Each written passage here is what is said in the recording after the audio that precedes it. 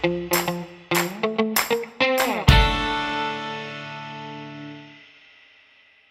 guys, Bea here. Today I will show you in this tutorial how to design and set up your blog in WordPress using Themes Generator. What I'm going to show you is how to show your latest post, your recent post on your homepage. If you've got interesting content on your blog and you want to drive traffic to your post, then it will be a good idea to show your recent posts on your homepage. What we're going to do in this tutorial is we're going to modify a premium template. It's called Museum, it's the one that you're seeing right now. So I'm going to modify this template so I can drag the latest post block here in Themes Generator and export it whenever I'm done and bring it into our WordPress. Okay, remember that Themes Generator is constantly improving and adding new features like this one, for example, and whenever a new feature is added, we'll always publish a video. So if you don't want to miss any of these updates, then remember to subscribe to this channel. Okay, great. So first thing you got to do is design your own template, and as I said before, I'm using one of our premium themes, and I'm going to place the latest post block in two different places. Okay, so you will see the different effects that you will get if you use this block. First thing, I'm going to add a block here and another one here, so there will be like two columns. All right, for this is I'm just going to get rid of this text, so I just have the box, and get rid of this image. I'm gonna click this box here, and I know that the layout it's 55%, so I just want these two columns to be equal, 50-50. I'm going to click on this one over here. Now it's 45% and click on 50. And here in the first tab, the basic tab, you will find the block latest post. So I'm just going to drag it out and bring it into this first column. An assistant will pop up whenever you drag this, so you can close it or say don't show again. I'm just going to close this. I'm going to drag this other block to the next column. And I'm just going to scroll down, and here, this parallax background effect that we've got, I'm going to get rid of the text. And same thing, I'm going to drag out latest post here. Okay, so now we don't need to do anything else here. So in Themes Generator, you're just going to place wherever you want the block. The rest will be done in WordPress and WordPress Customizer. You can continue designing your site, and whenever you're done, whenever you're happy with the result, what you're going to do is you're going to export it into WordPress, and then we're going to install this theme. Okay, so if you want to export, the same thing, click on this button and click on Export WordPress Theme. Remember that to install your theme, you have to click on Appearance, Themes, Add New. So you just upload the file from your computer, okay? Also remember to activate it. That's what I'm going to do right now. And now we can visit this site. So I'm going to open the link in a new tab. So let's see what we get. And I'm going to scroll down so you guys see these are the blocks that I've placed, and it indicates that we should go to Customize. So that's what I'm going to do. I'm just going to click on Customize. So I'm going to scroll down, and here I have the blocks. So just in case you don't know which is block number 1, 2, and 3, I know the blocks here, and I know the order, how I place them. I know this one is number 1 and 2 and 3, but if not, you just click on the edit button and it will take you there. Okay, or if not, just here you can see latest post blocks 1, 2, and 3. Okay, so I'm going to open number 1 and I will show you what we can do here. If you already have a blog, I'm sure your posts are in different categories. So here you can choose which category you want to show, or if you want to show all.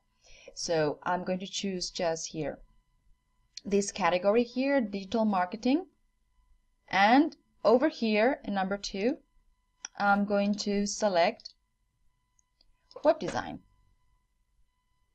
Okay, so we have both of them here. First I'm going to do these 2 blocks, and then I will move to the parallax. Okay, going back to block number 1.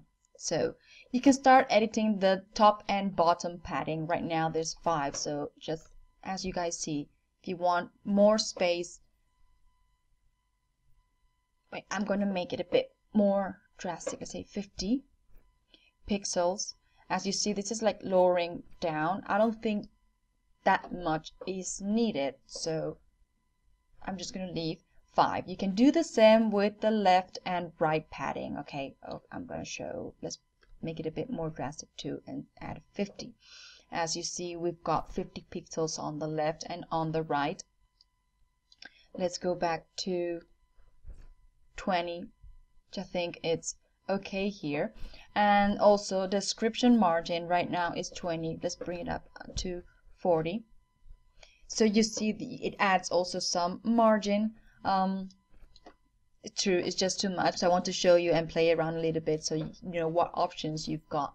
And the pause count, I'm going to leave it 2. So just want the 2 last pause that I've written and are in these categories, then automatically they will show. So I'm just going to leave the pause count in 2. And the thumbnail width. When you upload your feature image, this image already has a size, so I would keep that proportion. So here's where you should type the size. So I'm just going to maybe bring it up a little bit, the size, so you guys see a little bit how this looks. Let's say, sorry, 160 and 120. Let's continue for the title size. Right now it's 26 pixels, so let's say how it looks with 36. It's going to be huge, not recommended. Let's bring it down. I think 24. Also description size 18 looks huge too. I'm going to leave it 14. You also have the options to choose the colors, different colors. Might use this one over here as the post title, and post description, it's a dark gray. Let's make it a little bit lighter like that. And also the font family, I'll leave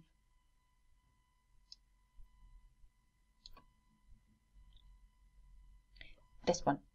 So if you want this to look good, then I would copy these same settings to the other column. So that's what I'm going to do now. So I'm just going to fast forward this part because you've already seen how to do this. And when I'm finished, then we're going to the section below. I'm done copying the same settings. So just to save this design, I'm just going to click on publish. So everything is saved. I'm going to exit a minute so you see how these section looks, right? Going back to customize, and I'm going back to the third block, which is this one over here. Wait, I'm going to scroll down so you see. Okay, so let's go to block number 3, and here I'm going to choose that I want to show all the categories. Okay, so here I have them all. There's a lot of editing to do here. I'm going to leave the top padding as it is. Even if you here add a title like the latest post title, it will look really nice too. Leave the padding and also the description margin. Post count, I'll leave, say 5 is okay too. Okay, let's leave 5. Thumbnail, just gonna modify it so it's exactly the same as the one on top. Also the title size and the description size. That's how I'm going to change it. So here I'm going to change the post title. Let's see if something like before would look nice. Okay, so you can actually see it, and the post description has to be something lighter, like this gray. Okay, this is looking better. So much better. And also change the font family so it looks similar to it. Okay, also as you see, there is this hover effect whenever you scroll on top of the post. Right. Same thing. I'm going to click on publish so this section is saved. I'm going to close the customizer. So let's scroll down and see how our latest post looks. This needs some editing too. So one thing that I want to do here is go to main options, and here I'm going to change the post excerpt length. So right now it's 55 and I'm going to select 35 words, and I think this looks better. Yes, it does look better. So let's publish this, and I'm going to close the customizer. Great, so I'm going to scroll down and see how it looks. It looks pretty good. Scroll down again. So about this block here, I want to show you something. Let's say I'm going to go to customize first. So if you ever feel tempted to add some padding here in the customizer, I'm going back to block 3 here. So if you feel tempted to add more padding here in the customizer to make this block a bit smaller, this won't be a good idea.